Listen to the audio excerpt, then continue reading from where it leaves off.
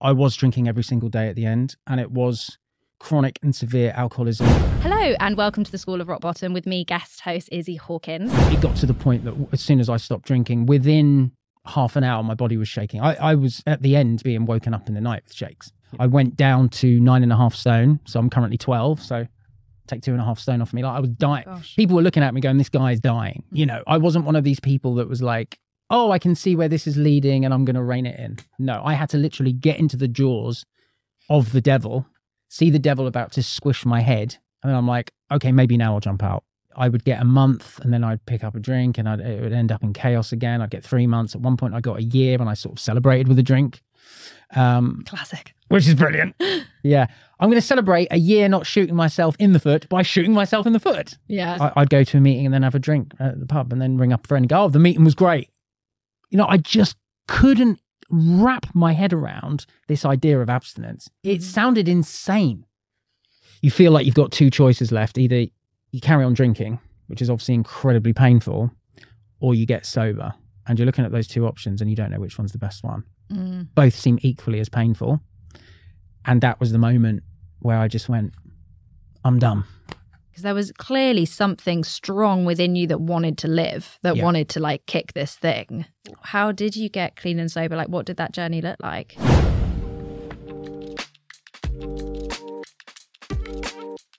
Hello and welcome to the School of Rock Bottom with me, guest host Issy Hawkins. I am an actor and sobriety advocate who knows firsthand that rock bottom can be the greatest teacher and the springboard for a beautiful life. Today, I get to interview the host of the show, actor and recovery coach Oliver Mason. The shoe is on the other foot today. It certainly is. I'm so grateful for you doing this today. Thank you so much, Izzy. Absolutely. I'm excited to find out more about you. And yeah, it's going to be great. So Oliver has starred in West End shows and BBC dramas and has been part of cult classics like Red Dwarf, The Misty Show, and Doctor Who. Very exciting. He's also a familiar face from his time presenting on the BBC, CBBC, and the Disney Channel. He's also voiced characters in video games like Dragon Age and in landmarks like Buckingham Palace.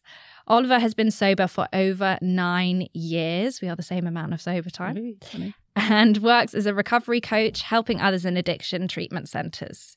For more details, check out the show notes. I feel very important. I feel like you today. Did that really well. You smashed that. I think my job's under threat for sure. Watch out. So, as you begin every episode that you do this podcast, why don't you tell us a bit about your rock bottom? Thank you, Izzy. Yeah, thanks so much. And again, thank you so much for hosting the show today. You know, I talk about this a lot on the podcast, that rock bottom doesn't necessarily mean that you've lost everything. And, you know, rock bottom isn't always like really dramatic. And also I talk a lot about addiction doesn't necessarily mean that you drink or, you know, or in my case drink, or use every day. But unfortunately in my case, I was drinking every single day at the end, and it was chronic and severe alcoholism. And my rock bottoms, there was many, were extreme. And it was really difficult to pick one, actually. So I'm going to take you back to a day in 2013. I woke up and my first thought was, oh shit, I'm alive. That was my first thought. And my second thought was, where's the vodka bottle? And in a panic, my go-to was at this point under the bed, and I couldn't find it. And as I desperately was going around my flat like a madman trying to find this bottle, I was hallucinating. I could see dark shadows in my house. They were screaming in my ear my name. There were bugs crawling on me. My house looked like I'd been burgled and trashed. And I finally found some vodka. I took a swig. I immediately threw it up. I took another swig and it stayed down. And then I realized I was out. And I looked at the clock and I didn't know if it was 7:30 in the morning or 7:30 at night. I didn't really know what day it was. By this point, I'd been drinking every day for quite a while. And I was so panicked that there was no alcohol in the house because I started to shake. My body was violently shaking, that I started to convince myself that I could drink bleach. And I thought, if I mix that with orange juice, isn't that a drink that they drink in Europe somewhere? And then I realized that was insane. And then I ran outside and I was going through recycling bins trying to find alcohol. And when I couldn't really find any, I was like, what am I doing? Get to the off license. So I ran to the off license and it was shut. And I was really confused because according to my clock, it was 8. So it was either 8 a.m. or 8 p.m. I wasn't quite sure. Anyone who suffered with chronic alcoholism will know what that feeling's like. It's really terrifying. And I thought, where are they? You know, there was my go-to guy. Everything was shut up. And then 8:30, he arrives. And I asked for a bottle of vodka. And he said he can't serve me. And I said, why not? He said, it's Christmas Day. I had no idea it was Christmas Day. He said, you're going to have to wait till 10 o'clock. Now, in 2013, if there was delivery services on Christmas Day, my world had got so small, there was just my flat and the off license at this point. And that 2 hours waiting for him to serve me that bottle of vodka took forever. And I ordered a bottle of vodka and 3 bottles of wine. And I went back to my flat. I was supposed to be with family. It was Christmas Day. And I rang them up and I said, I'm still in London. I've missed the train. I was supposed to get the train the day before. And I just sat on my bed looking around at all these cards. Get well soon cards, because I'd been ill for a good time, all saying, can't wait to see you at Christmas. And I just broke down crying and just thought, how have I got here? And it was probably one of the most depressing days of my life, being sat in that flat without alcohol. I've got much more dramatic ones, but in terms of sort of where I was at and the emotional impact and the powerlessness, complete powerlessness that I felt, I thought I'd share that one to kick us off. Oh, yeah. Cheery. It's cheery and so powerful. Like that feeling of when you can't get your fix is honestly, isn't it just the worst feeling in the entire world? Horrendous. Yeah. So I guess a question I would have is, why now? Why at this stage do you want to tell your story? I think stigma, prejudice, fear. There's a lot of things. I mean, when I started this podcast, which was last year, I wanted to tell my story straight away. But I think on one hand, I wanted it to be about the guest story. I didn't really want this podcast to be about me. I think checking in with my own ego and why I'm doing this is really important for me on this journey as it continues, you know. So there was a little bit of that, but, you know, I've obviously got family. I work in other areas within the industry. So I'm not just an actor, but I run a theatre school. Youth development is something that I'm really, really passionate about. So I sort of wanted to take into consideration my family, my wider family, and also my professional life. And I knew the time was right. I knew there was a right time in the future, but I wanted to be sure. I actually say this always to my guests as well. I've had people that have taken a year to come on. They've just not felt ready. Mm-hmm. And I've said, just wait, even if it's in 5 years. And it just felt right at this time. Mm-hmm. And also I should say that the theatre school that I work with, they've been incredibly supportive. So I got the green light basically mm-hmm. from all the right people, and it feels the right time to do it now. Mm-hmm. Yeah. Which is amazing, and we commend you for that, because it's an incredibly vulnerable thing to do. Mm. So in terms of being sober, so you've been sober for 9 years now. Yeah. What would you say have been your biggest challenges in that? I mean, I think my own mind, particularly at the beginning. Relapse, unfortunately, was a massive part of my journey at the beginning. So I didn't get sober straight away. So it was 2013. It took me to 2015 to stay stopped. Mm-hmm. Obviously, that's a phrase we use in recovery, but, to stay stopped. But, obviously I was so physically addicted.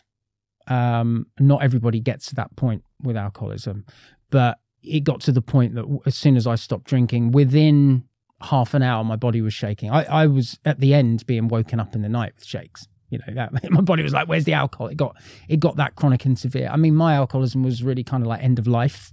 I went down to 9.5 stone. So I'm currently 12. So take 2.5 stone off me. Like, I was dying. Gosh. People were looking at me going, this guy is dying, mm-hmm.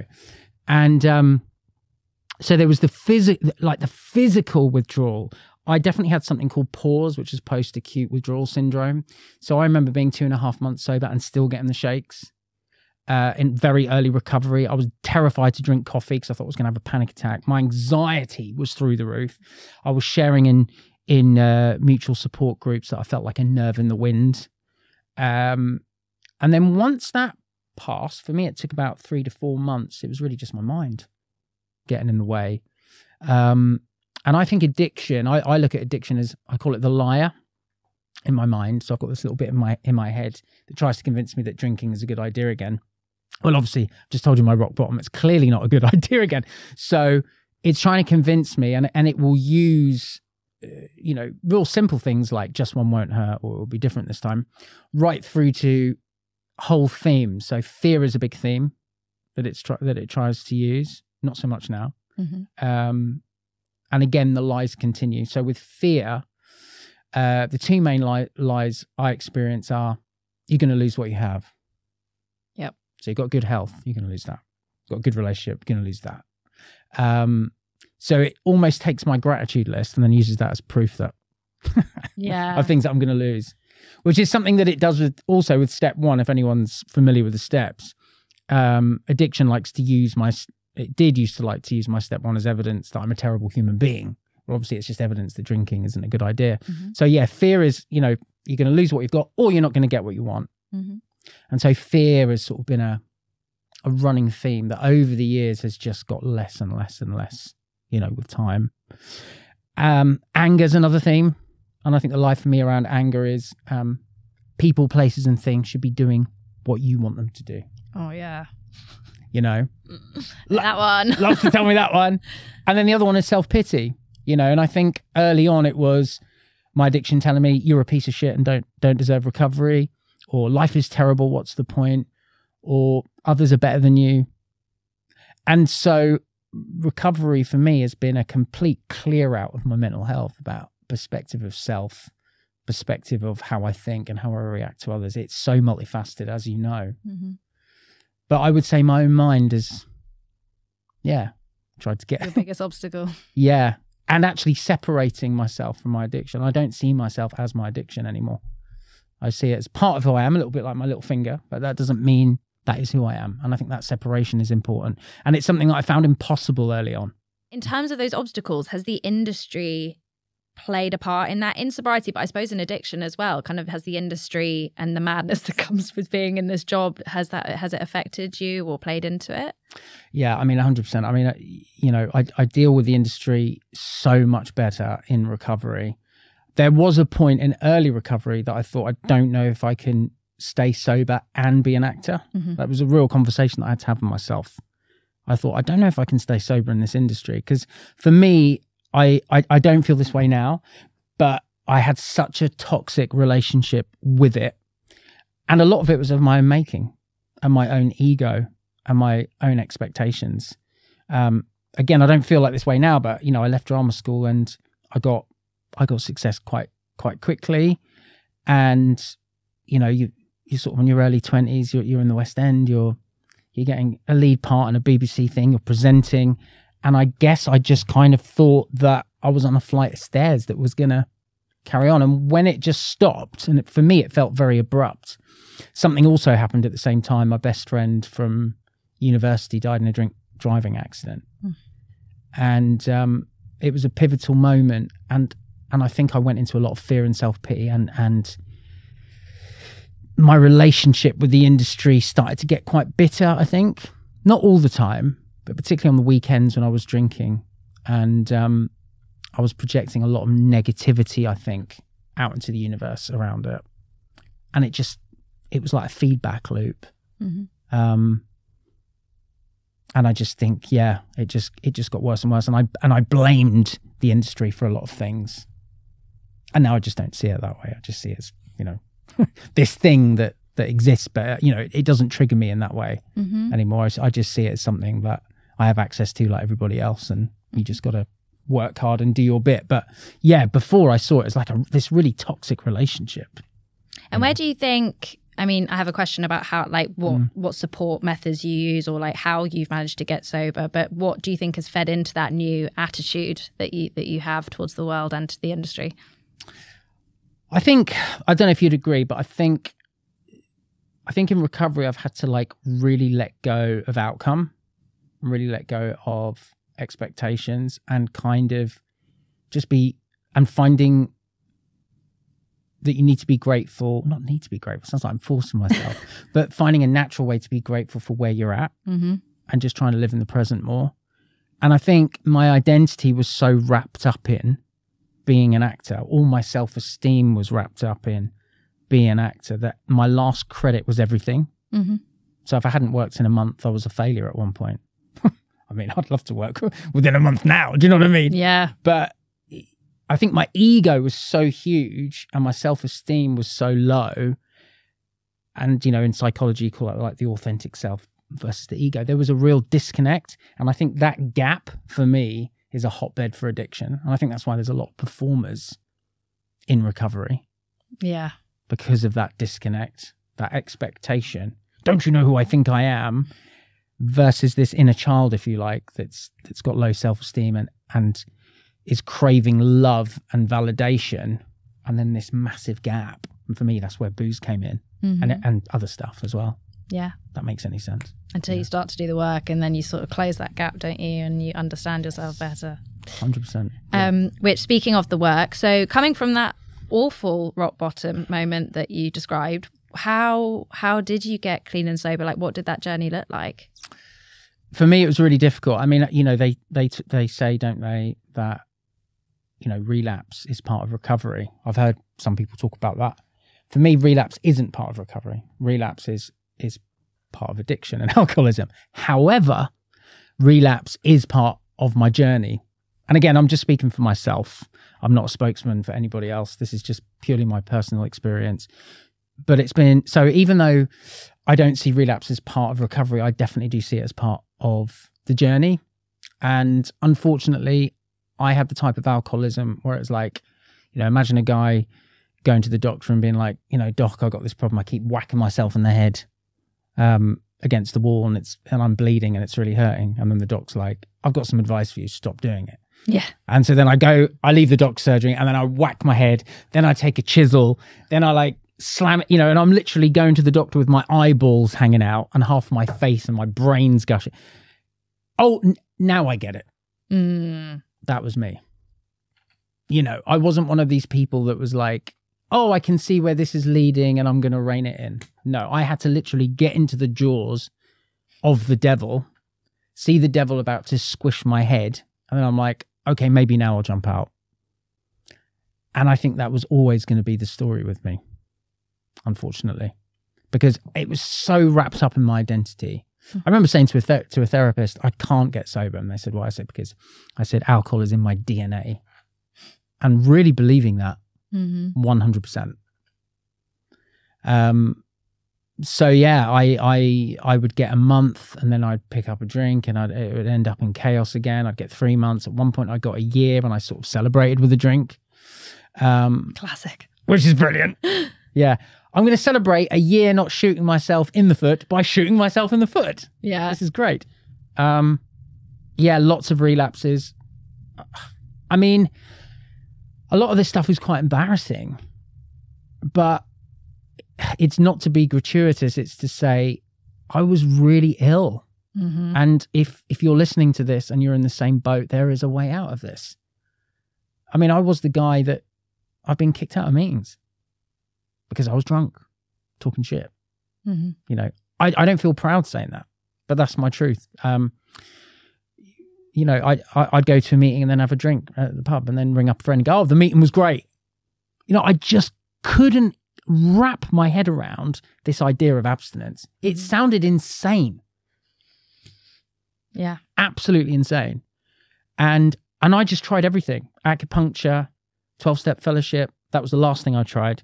Intuitive recovery, therapy, smart recovery, basically anything I tried.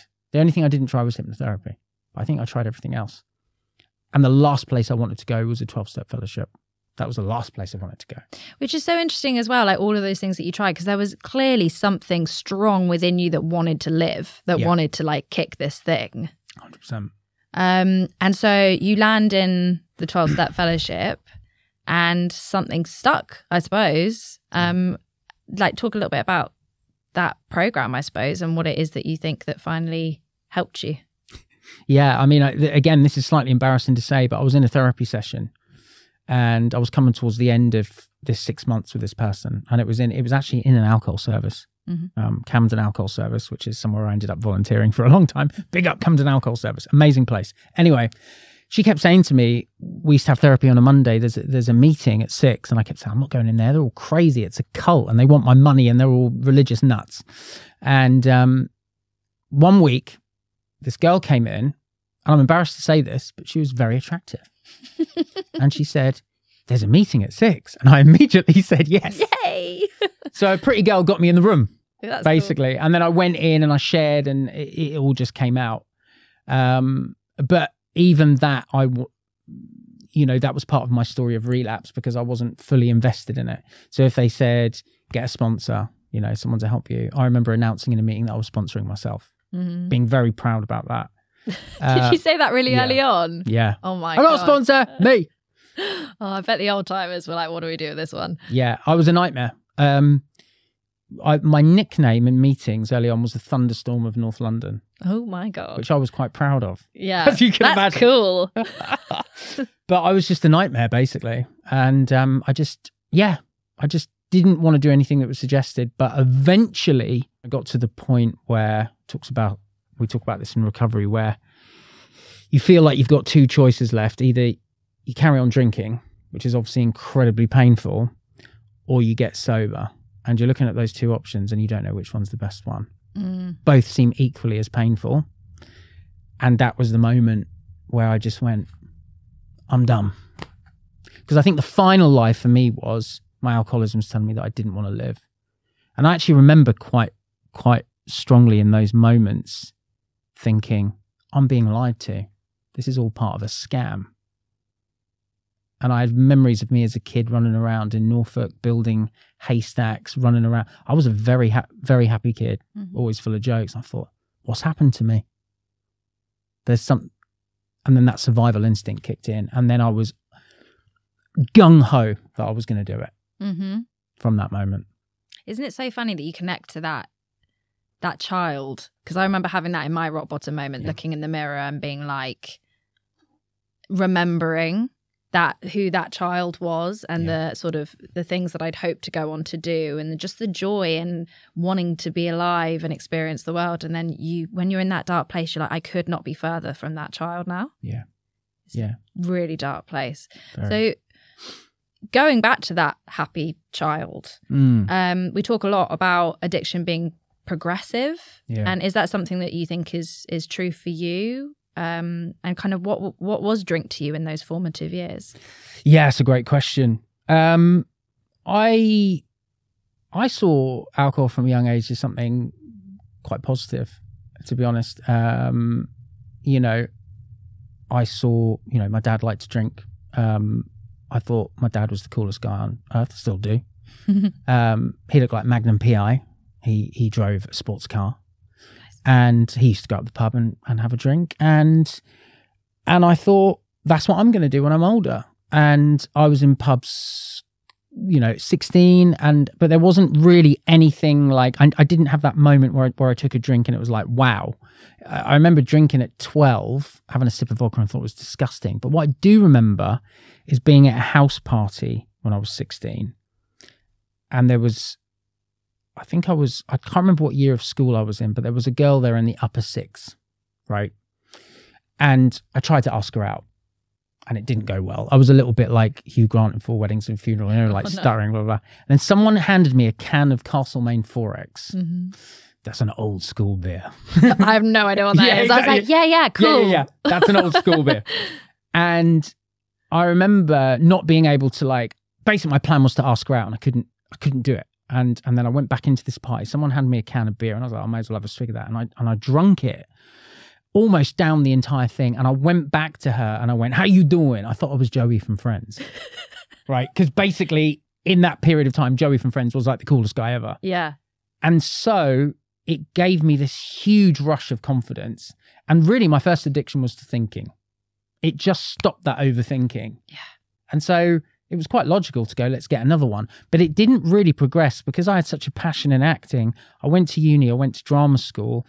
We all drank a lot in those days. Do you know what I mean? Like uni in the 90s and early 2000s was like, you know, it was lager and, and Oasis and all of that.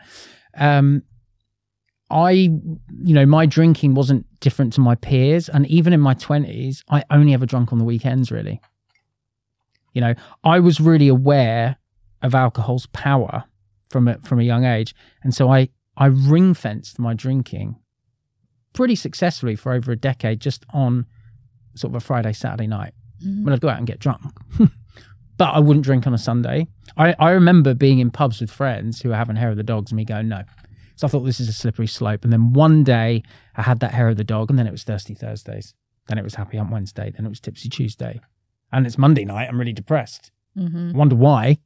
So I'll have a drink. But even then, I was going into work. I was only, do you know what I mean? Yeah. And that stigma of addiction, which is where I ended up, that drinking, you know, to be an alcoholic, you have to drink every day and lose everything. Yes, that's where I got to. But we know that the vast majority of people in recovery aren't like that, actually. Apparently, only 9.2% in the greatest thing actually are chronic and use every day or drink every day. The vast majority binge, stop, binge.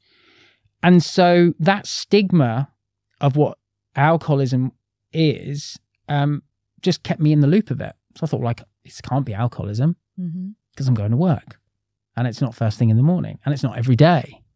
And so I did that for a while. And yeah, the weekends just got longer and it got worse and worse and worse. I always used to think of alcoholism like a car that can do 1,000,000 miles an hour. And some people put their foot on the pedal and it goes to 1,000,000 miles an hour straight away. Mine wasn't like that. Mine was a slow 1, 2, 3, 4, over 10 years. And suddenly at some point I put my foot down. And when it got hold of me, I was screwed. I couldn't get out. I just couldn't get out. It absolutely consumed me. And it turned, I'm gonna use the word demonic, actually, for me. I looked back in some old writer, rather arrogantly, I wrote some memoirs in early recovery. I called it Alcohol and I. Love that. Yeah, ego was out of control. When are those coming out? And I read it back, and all the language I was using, it was all like, it was really demonic. I'm not saying I necessarily believe in that, but that's how it felt to me at the time. It was like a possession, like a demonic possession that I couldn't get out of. Really scary stuff, which you know. Yeah, it is like there is a demon that possesses your soul when you're in that place. And it's so interesting that you talk about the kind of the markers that we have to go, well, it's not a problem because, and it's not a problem because, and it's not a problem because. In a way, I'm really grateful that I started morning drinking quite quickly, because then it was like, well, this is quite bad. I feel like that's quite a mark. But it's so interesting because I think there's so many more people have drinking problems than they realise, because, but everyone goes, oh, I'm not putting vodka on my cornflakes and therefore I'm fine. So, you know, but talking about the difference between alcoholism and perhaps a heavy drinker or a heavy user, what do you think that difference is? What do you think is the difference between you and somebody that is a heavy user or drinker? I think, the sort of classic definition of alcoholism or addiction is, you know, out of the Oxford Dictionary, is, you know, you carrying on use or doing a certain behavior despite negative consequences. I think a heavy drinker, you know, if the wife turns around and says it's me or the booze, they're probably going to pick the relationship and calm it down and maybe consult a drink diary or something like that. One of those. I think when it's addiction, it's like, sorry, honey, it's the drink, you know, or the relationship ends because of the drinking. Another marker for me is when I got negative consequences from drinking, that only served as more reasons to carry on. You know, probably the most dramatic one was going to the Royal Free Hospital, getting my liver results and being told if I carry on drinking, I'm going to get liver cirrhosis. And I turned around to the doctor and I said, I don't know why you told me that. You've now triggered me to have a drink. And the first thing I did was buy vodka on that knowledge. I don't think heavy drinkers doing that.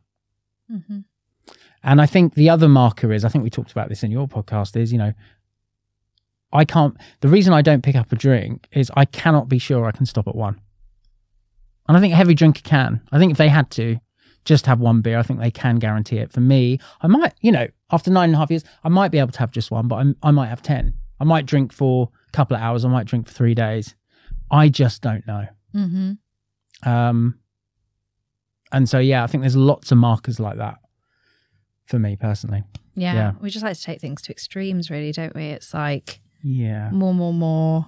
But also, like, even in the drinking, it's just everything is extreme. Yeah. You touched on there, like, with a heavy drinker, if they're kind of questioned about whether it's me or the relationship, then, they'll often choose the smart choice. What were your relationships like in addiction, like with family and the people around you, and have they improved? I would like to think they've improved, but what does that look like now for you? Massively. I mean, I think that is the major benefit for me being in recovery, is that I've got such great relationships with everyone, really. I mean, it sounds a bit eggy and wanky what I've just said. Everything's perfect, but my relationships are so good with everyone that I care about. Every good thing I have in my life is because I'm sober, and I would lose all of it probably almost instantly.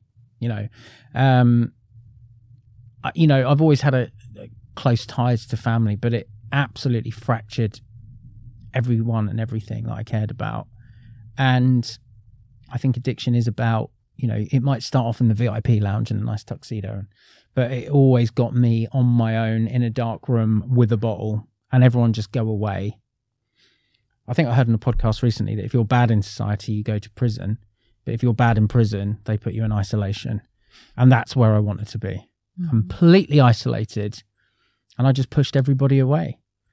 And I think there'll be some people listening or watching to this that have known me since I got sober and will be genuinely shocked by this, because I have generally such a positive kind of ebullient kind of life now. Do you know what I mean?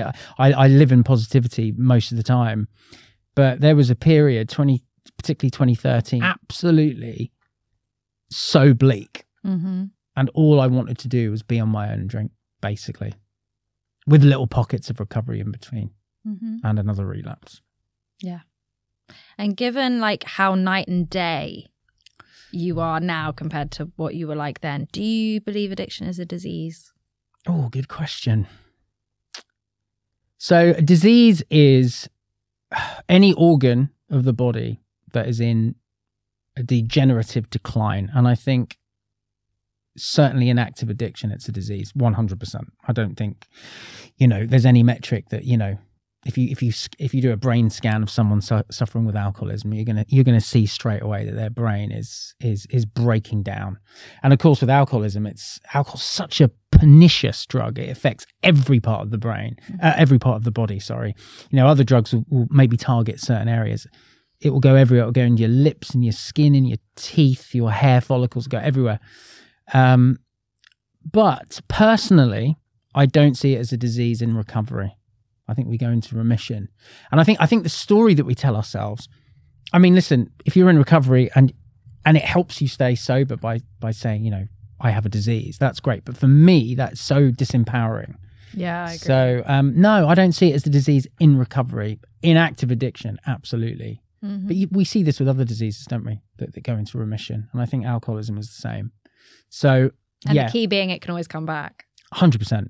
Which is why I got to keep it in remission. Do the things you can to keep it in remission. I like that analogy. Yeah. It's a good analogy. Similar things happen with certain cancers, don't they? Due to other behaviours, where you get the all clear, it's in remission, but if you go back to these behaviours or whatever it is, then it can come back. So I don't, it sort of works in a similar way to other things that we see in the medical field, I think. So do you see it as addiction is kind of out to kill you? Do you see it as that? For me, addiction, again, this is just personal, is all about survival. There are people in meetings that will say, or in the recovery community that will say, my addiction is out to kill me. And I totally understand why they say it. I get it completely. But for me personally, that doesn't really vibe. I actually think that my addiction has always wanted me to be alive, has always wanted me to survive. it just got really bloody confused along the way. And, the weird thing that happened to me on that day where I was really suicidal, I thought to myself, if I'm dead, I won't be able to drink again. And that really stopped me. Yeah. And I remember for a long time thinking, wow, I'm so screwed up that would stop me. But now it makes complete sense, particularly when you look at the neuroscience behind addiction, because it was always about survival. It was to help me with anxiety, to fit in, to feel comfortable in my own skin. I mean, I'm sure you could do the same thing, right? Like, I taught my brain that basically every emotion alcohol was good for. So bored, confused, happy, sad, worried. Like, name an emotion, I taught my brain that alcohol was good for that. I do the same with weather. It's raining outside, let's have a lock-in. Sunny outside, let's go to a beer garden. Traveling, studying. Like, it didn't matter what it was. I kept telling my brain, this is good for it. So it was always geared. It says in step 1, doesn't it? That our lives became unmanageable. They weren't always that way. And so, yeah, I now in recovery just see it as addiction was actually trying to save me. It just got very, very confused along the way. And so now when I have an intrusive thought like, just one isn't going to hurt, I'm like, oh, I call it the lie. You're a little bit confused. I know you're trying to help me out, but it's all good. I don't know, that's a luxury of being sober for a while. But I think as time goes on, you get more pragmatic about your thoughts. Well, I do anyway. Not necessarily the first thought. Sometimes I have really weird first thoughts, but how I respond to that first thought. So like if a thought comes in like, I could have a drink, it's a similar thought to, could go to Tesco, take all my clothes off and run around naked. Like, why would I do that? Like, it's just a silly thought. Yeah. It doesn't necessarily mean I'm going to act on it. Mm-hmm. Yeah, I really like that thing you say about that it is trying to keep you alive, your addiction. Because I think actually, in a way, it's also a warning signal, isn't it? Of like because I often talk a lot about once you put down the drink, you got to start working on what's underneath the reason you're drinking in the first place. And so it is a warning signal, I suppose, in a way, to go, something's not right. And there's something you're not dealing with and you need to start dealing with it.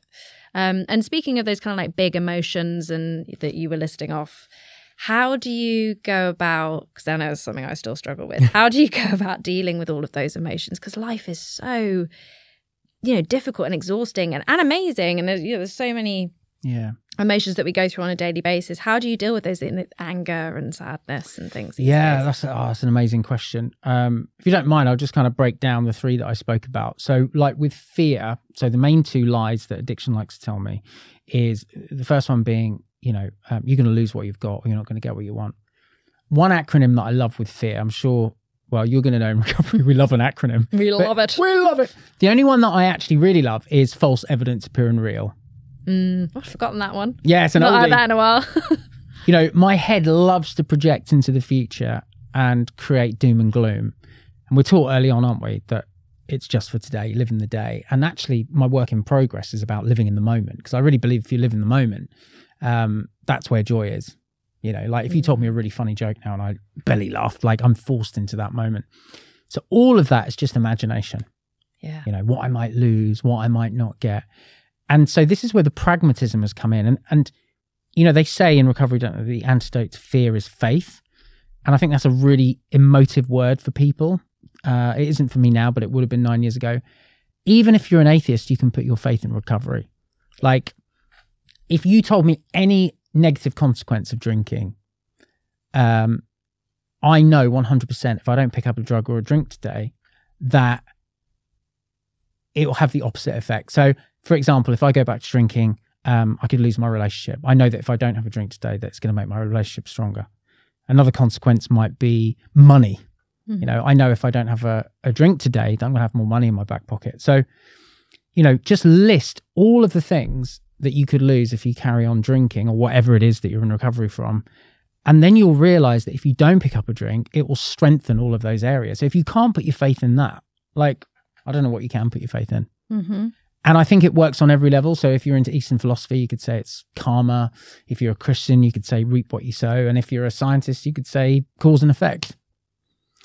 And I think that's the benefit of recovery, is that, again, that pragmatism starts to come in. Mm-hmm. You're like, well, that's not going to help anything. So for me, that fear goes by putting the one thing that has never let me down is recovery. Like I've never woken up in the morning and gone, oh, that bad thing happened because I'm sober. Yeah. You know what I mean? Or you never wake up in recovery and go, oh no, I didn't drink yesterday. Yeah. Idiot. You always wake up and go, well, that was a good idea. Shall I do that again? Yeah. Self-pity. I mean, it's hard to kind of talk about it quickly, but you know, gratitude is obviously such a antidote to self-pity. Having a gratitude list, you know, trying to practice gratitude daily. I'll quickly tell one story. I think I was about four months sober, and I rang up someone in recovery and I said, I'm really angry. I said, you know, I think I said something like, life's really hard and crap and what's the point? And he turned around to me and he said, you know that gratitude list you've been writing? He said, go back to it and find something on that list that proves what you said is bullshit. You know? Yeah. And I went back to it and I just found all these things that I'd written down that all had a point to them, whether it was spending time with family or having a nice day out or, you know, having a nice conversation with somebody. I'm yet to write down won an Oscar. I'm yet to write down won a Nobel Peace Prize. I think you'll know this, right? Like you start to notice the really small things. Yeah. The things that don't cost money. And your world just gets brighter and brighter and brighter, you know. Anger, yeah, for me, I still get angry. You know, I don't know if you've come across this in recovery, but you get some people that get sober and they're very calm all the time. Yeah. You know, which is great. But personally, to be one of those to be people. one of those, yeah. But like, if you watch me watch an Arsenal game and someone scores against Arsenal and I'm not like screaming and shouting, going shit, blah, blah, blah, like shoot me.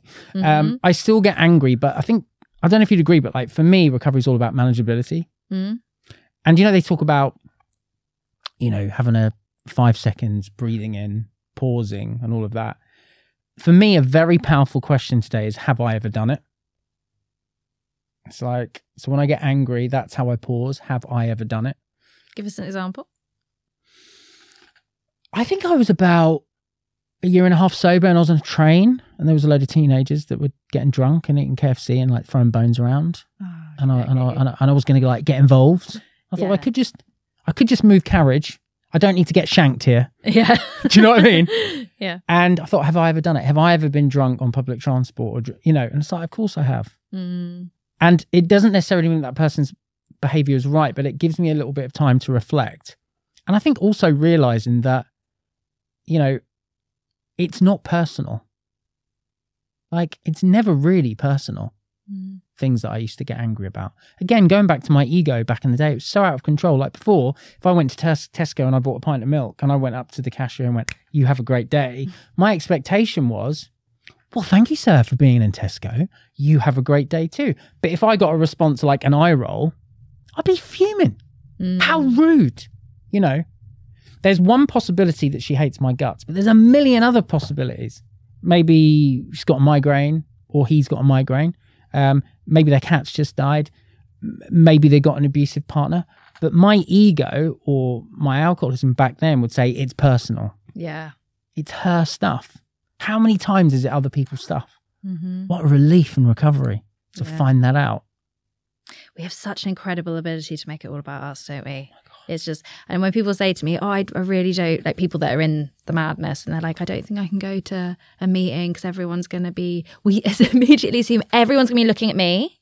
Everyone's going to be worried about what I'm doing and therefore I can't go to AA. Like I'm too scared to go. And I'm like, trust me, everyone is just freaking out about their own stuff. That's everyone's literally, that light is just shining us. And so also, you have touched upon anxiety a little bit and kind of panic and those things, which I definitely drank on. I'd say it's actually probably the biggest thing I drank on back in the day. Not able to deal with panic attacks and anxiety. Is that something you relate to? And is that something, like, what's that been like in recovery? Because I know it's something I've struggled with in recovery too. Yes, it's a really good question. And I'll be honest with you, I've not had a panic attack since I've got sober. Oh my God, stunning. I've felt the rise of one, but the gun has never been pulled. And I think my panic attacks were so bad, particularly in my 20s. I started experiencing them at drama school. I think I was put on beta blockers at one point and then on benzos. And I had one in the West End one night. Then I was diagnosed with panic disorder, which meant I was having them very regularly. I just got used to them. I got used to the terror. I know that sounds crazy, but yet alcohol's helping me. Yeah. Clearly wasn't, because actually panic disorder came in when I was drinking more. So alcohol's terrible for anxiety. I know in the moment it feels great, but we know, everyone knows watching this, it makes it so much worse. I mean, not hangxiety, like hang terror for me. Yeah. No, I remember being in a Budgeons in the morning going, if I don't check out with this bottle now, I'm going to have a panic attack in Budgeons. Like it was... And not just a panic attack, like I'm going to die. I'm going to die. Like this is curtains for me if I don't get this in. That's how it feels. It's horrendous. And, you know, there's an amazing book by Christine Ingram called No Panic. And we'll chuck it in the show notes if that's all right. It's your show today, so you get to decide. Am I doing the show notes? I'm sure there's lots of good books on it, but it was a breakdown of everything that happens during a panic attack. And once I started to understand why my body was having such a extreme reaction, it calmed me down. And I started to visualize panic attacks as a mouse with a gun that says bang. So when in the past, or even now, if I feel one coming on, like there's a mouse again, and it's almost like, you know, like one of those old cartoons where they got a gun and they're going, and then they hit it and then it goes bang. Yeah. Because that's all it can do. It can't actually shoot you. The whole thing is I'm going to shoot you and you're going to die. But nothing happens. You just feel like crap and then it passes. Every single thing that happens in a panic attack is designed to keep you alive. Everything. The heart racing, the disassociation, the heartbeat beating really quickly, the breathing, all of that is to help you fight something or get away. Even disassociation, which I think is one of the most horrible symptoms, you know, where you just feel like dizzy. I'm not here. Yeah, I mean, that was designed for like if a bear ripped your arm off, it wouldn't hurt as much. Disassociation. So everything that happened. So maybe I was lucky, but also getting into recovery. Yeah, I've not had a panic attack since I got sober, which is incredible. Yeah, that is incredible. And I'm so compassionate to people that have panic attacks, particularly young people. You know, well, anybody. But I notice a massive rise in young people with panic attacks. I think just talking about it, being honest that it happens, is like you being brave, sharing it now. And knowing what the symptoms are, like knowing that it is just panic. Not that it's just panic, because panic is awful, but that, you know, I create the most awful, that I've got diseases and there's all sorts of things going on when I'm in panic. And sorry to interrupt, even like simple breathing can really help. Like just breathing in for 4 seconds, holding it for 2, breathing out for 8, holding it for 2. And it's really important not to run away from wherever you are as well, because then you're training the mind. So if anyone's listening to this, stay where you are, breathe in for 4, hold it for 2, breathe out for 8, hold it for 2. Because I think sometimes the advice around panic attacks can be quite confusing. I quite like that because it's very, very simple. It's not going to solve it completely, but it's a start. I like this. We should record videos of you just coaching us all through our panic attacks. I'd watch them. Bless you. And you've talked, as we've talked about the 12-step program and kind of other people you mentioned when you've called somebody that's in recovery. And I know that other people have been a really massive part of me being sober. Is it something you think you could have done by yourself, or do you need other humans? For me, 100% you need other humans. I mean, I think if you're suffering with addiction, to have an eye program is crazy to me. I just don't understand how that can work when it's all about connection.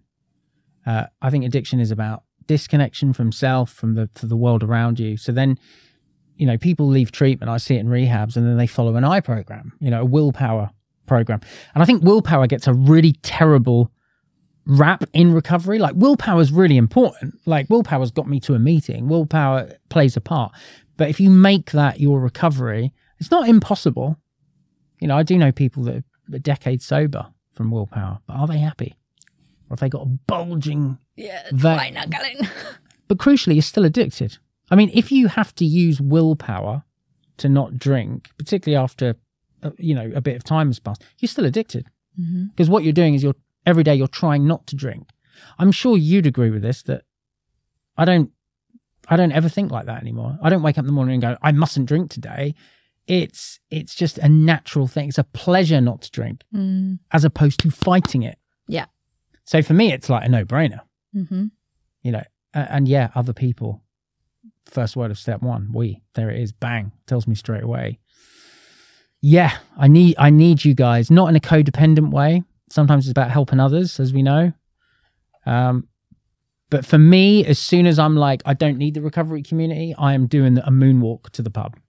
Yeah. You know what I mean? I'm not aware of it, but it is like, for me, that word we is everything. Yeah. You know? Yeah, 100%. And I think it's so key as well when we're in that kind of I moment of I don't want to go to a meeting, I don't want to do this, or I don't need other people. I often find like, just go and think about what you can offer to that room. Yeah. Like, it's not just about what you can take from that room. It's about what you can give. And I think that was a massive, for me to be like, helping others. Yeah. Such a huge part of it. Yeah. And you know, it's like in the rehab as well.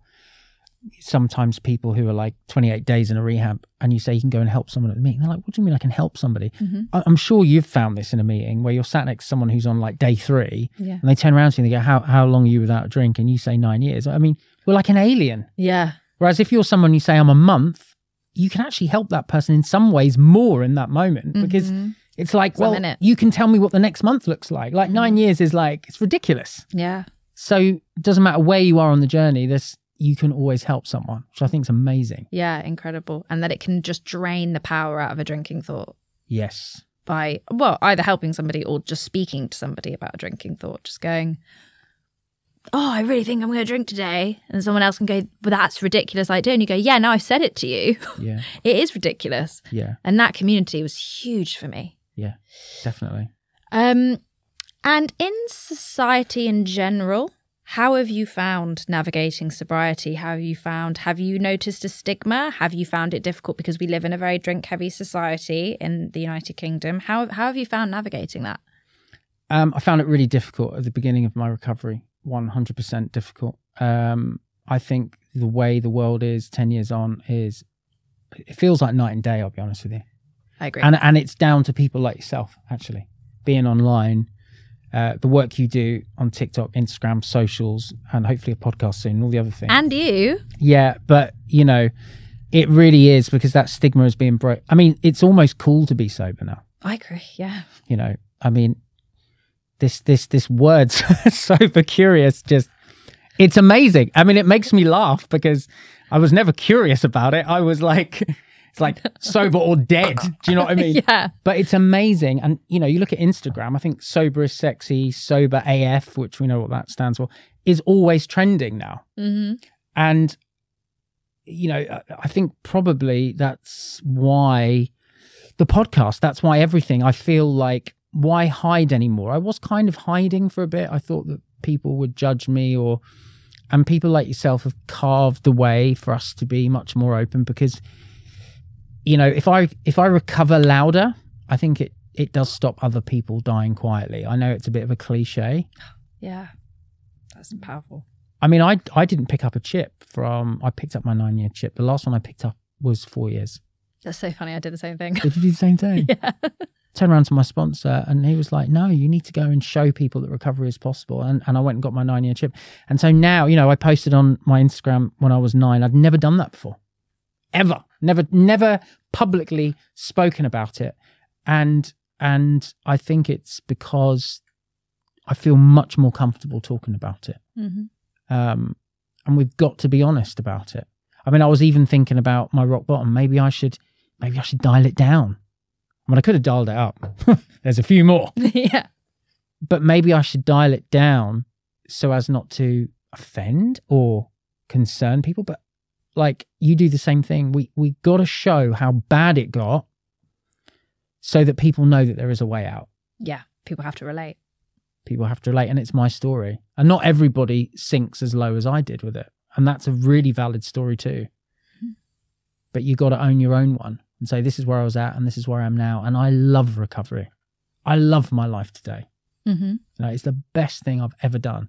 And like you said in your interview, I will never go back to it. No. Never. No way. No way. One day at a time, touch wood, but One day I agree at a time. with you. Yeah. And, you know, speaking of loving recovery, I think a really nice place to finish would be, what has your recovery given you today? Wow. It's going to sound a little bit like Bradley Cooper when he was asked that favour one on Sober Celebrities Instagram. Yeah, I love that. But I feel like Bradley did in that interview, if anyone hasn't ever seen it, but it's like everything. I mean, it literally, I'd either be dead or I'd probably be a street drinker with no teeth drinking white A's. And I think you might be able to relate to this. Sometimes when I think about going back to drinking and I think, oh, I might end up on the street drinking white A's, my alcoholism go, sounds all right. Yeah. There's a bit of me that goes, that actually sounds all right. Yeah. There's a bit of me where it's like, yeah, that doesn't sound too bad. I remember going up for a very big Hollywood film a few years ago, and I'm walking through Leicester Square and I'm suited and booted and I'm feeling great. And this guy comes up to me with a can of Tennant Super Brew and he says, you got any spare change? I saw him walk off and I thought, lucky bastard. Insanity. Again, the liar. I don't think he's lucky, but there's a bit of me that goes, that looks great. And weirdly, that honesty, that there's something appealing about that rock bottom drinker, stops me because I can access being honest, because that's where I would end up. I would either end up dead or I'd end up like that, or worse, locked up somewhere. So it's given me everything, including this breath that I'm taking now. Yeah. Amazing. How inspiring. And it's been a real pleasure interviewing you, because we were also intrigued and now we know. And thank you for everything you do. I know you were saying everything I do, but you also do so much for this community, and it's really important. And this podcast is helping us make leaps and bounds in the right direction. So we thank you too. Oh, bless you. Thank you. And thank you so much for listening. What do you want me to say to them? Well, do you know what? Let's improvise this bit. Okay. Let's just say, tell them to like it. That's it. Hit like on YouTube, subscribe on YouTube, and that thing about 5 stars on Spotify or something. Okay. Yeah. So to help us out, you can hit like on YouTube, you can subscribe on YouTube, and you can also hit this. No, what is it? Stars. Yeah, you can give it 5 stars on Apple and Spotify. Okay. So please do go and like us on YouTube, go and subscribe to us on YouTube, and also hit the like. I wasn't listening to what you said. I think it's better if we just end it like that. High five. Yes! Spotify and Apple, go there too. Yes.